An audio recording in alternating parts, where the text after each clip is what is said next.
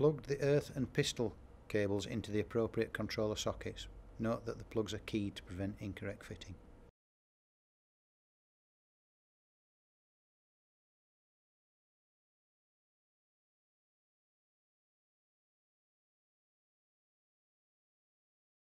Turn on the controller. Having allowed the self-test period to complete, adjust the current and time settings using the push buttons and adjuster knob.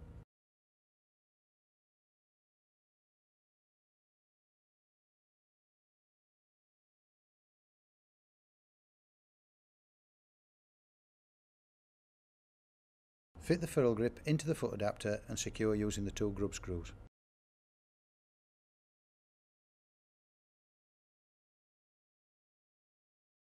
Place a chuck into the taper adapter and tap firmly home. Push a stud into the chuck.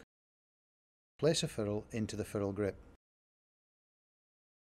Set the required protrusion by adjusting the position of the foot adapter using the adjustable legs.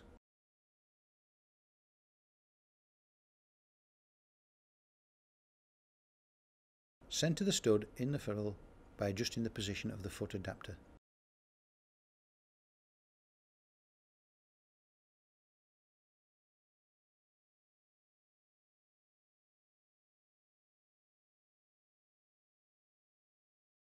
Set the lift by turning the adjuster on the rear of the pistol. 1 click is approximately equal to 1/4 mm of lift.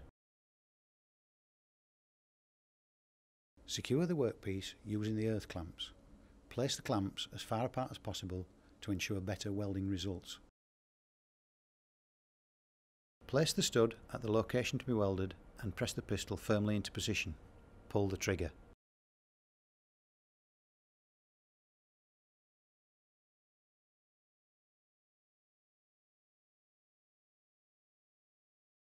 After welding, break off and clear away the ferrules to reveal the finished weld.